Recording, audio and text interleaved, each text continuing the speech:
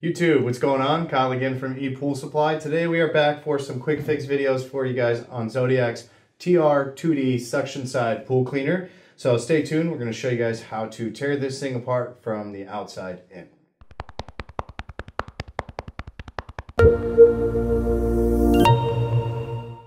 Alright guys, and we're back. So again today we're going to do some quick fix videos for you guys on Zodiac's TR2D suction side pool cleaner. As you guys can tell, I kind of already have it deconstructed here in front of me. If you guys want to know how to get to this point, check out the playlist in the description. We'll show you guys how to tear it apart from the outside in. For today's video, I actually want to show you guys how to remove this float that's located in the front part of the frame.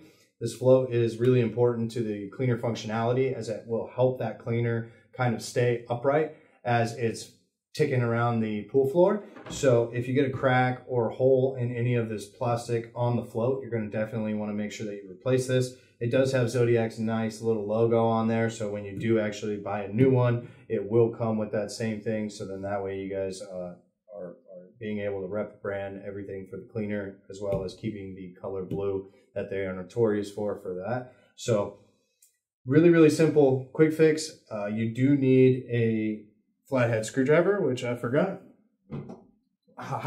So with a flathead screwdriver, it doesn't have to be as big of a screwdriver as I have here. You're just going to make sure that you go along the sides on the inside of the float. As you guys can see, they've actually pre-split the frame back here. So that the point of that is to allow you to remove this float, because as you guys actually start cranking on removing the float, you'll see that the frame will actually kind of flex. So what you want to do is just kind of get that flathead in there, kind of push it off to the side so that you loosen these little clips that are on each side. You're not going to be able to push them in from the outside. The only way to do it is to kind of peel back that frame. Again, that's why they keep it bent or cracked. It is meant to be that way. It didn't break. So once you guys get one side off, it's actually pretty simple. You guys can just kind of rotate it to get this float out. It's a cool looking float. It's not similar to a lot of their pressure cleaner floats where it's that big round buoy look. It's just a small little plastic piece here. It's a hollow, so then that way it holds the air for you guys to make sure that the thing floats. It does have a little like non-slip grip here on one end, so that as you do install it, you do want to make sure that it goes in the right way. It is directional, and you guys want to make sure that basically the logo is going to face the back side of the cleaner, so it's actually going in this way. This is actually the front.